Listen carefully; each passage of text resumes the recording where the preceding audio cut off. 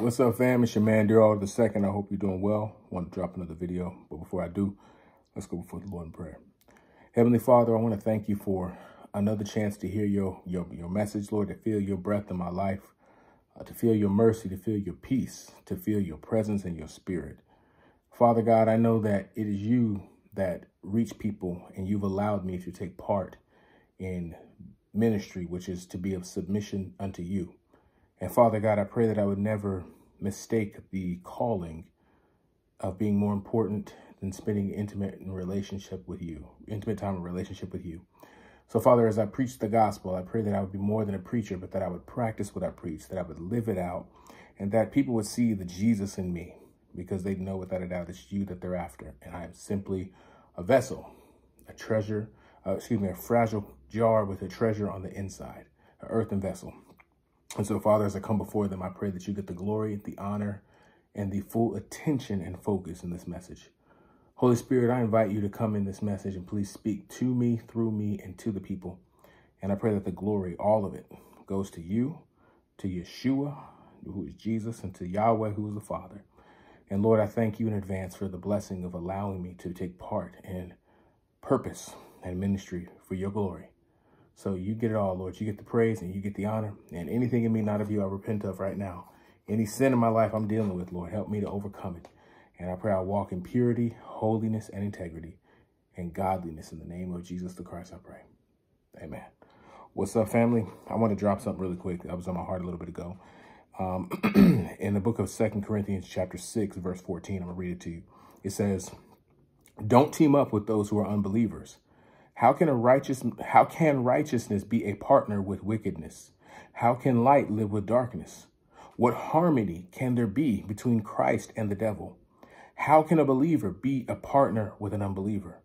And what union can there be between God's temple and idols? For we are the temple of the living God, as God has said, I will live in them and walk among them. I will be their God, and they will be my people. Therefore, come out from among unbelievers and separate yourselves from them, says the Lord. Don't touch their filthy things, and I will welcome you, and I will be your father, and you will be my sons and daughters, says the Lord Almighty."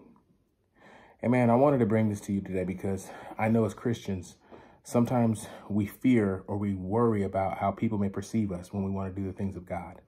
Sometimes we get scared or concerned that people may think that we're being judgmental or condemning, judging, tearing them down. And so in fear, we compromise the integrity and the values that God has given us. And I can understand that. One thing I want to say is when you are authentic and obedient to God and you walk in line with him, even if people don't agree with you, people can see the difference between what he's calling you to do, or what he may be calling them to do, or what they may be doing. What am I saying? I'm not trying to talk in circles. I'm saying simply be obedient. When you approach some matters like these with humility, people could recognize it. But God, as a Christian, God has called us to walk in distinction. And there are going to be some instances in your life and some places you just can't go. Now, don't get me wrong. There are some people God may have assigned you to or brought in your life and as an assignment to witness to them through your life. And that's okay. That's a beautiful thing. But there are some seasons that come to an end where God may say, okay, they've chosen to be here, or he may say your time is done. Go here. He may move you. And so my point is, it's Jesus that does the saving through us. But at the end of the day, we're the vessel, we're the tool. It is him who saves people. And so sometimes when we go in certain places that God tells us not to go, we can tell ourselves, well, I'm just trying to reach the lost. And that may be an admirable thing. But did God tell you to go to that place? He may not have told you to go to that place. And you may have some partnerships and relationships with people where you're really tight with them and you don't want to break ties, but God is making it clear where you're going in life and where they're going in life are two different places. And so you can't be in connection with them or in a fellowship with them. And so you have to make a decision. And what I've learned is when you are in wrong partnership with people, it does affect your life. What they practice in their lives, what they do in their lives, that spirit or those spirits will try to come and jump into your life and contaminate your life and take you off the beating path of righteousness. And when you have to separate, it's not you saying, I'm better than you or I look down on you. It's you recognizing that you want to honor your God, your Lord, your Savior, Jesus. You want to be led by his spirit and be obedient to what he's called you to do. And sometimes in doing this, everybody can't go. But what I can say is when you do the right thing, even when you're rejected and disliked, it is still a witness for those who don't know the Lord. Because sometimes by you pulling away and doing what God said, it creates a space for God to come into their life and witness to them. See, sometimes people are afraid to make that full commitment to the Lord, and they may hold on to believers as a crutch, almost like a good luck charm. And instead of committing to God, they have you. And in a way, you could be an idol to them, which is not good. And so sometimes God says, I need to pull you away so you can get on your merry way on the journey I've called you to. But I also need to create a need in their life so that they can realize the only person who can fulfill that need is him. And so I just want to encourage you today, if you're in a situation where you are really tight with somebody, but you understand that there's a possibility that God may be calling you to set yourself apart. If you don't know how to do it, ask God to help you. He'll intervene. But my encouragement is to simply obey, because there are some places you just cannot go. And when it says to be holy, it means to be set apart. There are some things you cannot take part in because it can contaminate your life and affect your life. And before long, you're caught up with all kinds of distractions and attacks in your life that you've opened doors to because you have connected with the wrong partnership. And many people can attest to this. I know I can. I've had seasons in my life where I was connected to the wrong people. And my life, I was dealing with a lot of warfare, a lot of spiritual attacks, demonic attacks, because I was with the wrong people. And when I had to make peace and when I got rid of them, or I moved myself from them, my life got better. My life got better. There were moments of consequence because of some of the choices I made, but my life got better, thankfully. All glory to God. And so I want to encourage you today, be ye set apart, be ye holy, for he is holy. If you're a Christian and the Spirit of God lives in you, you're called, you're set apart, you're distinct, and you can't just do everything.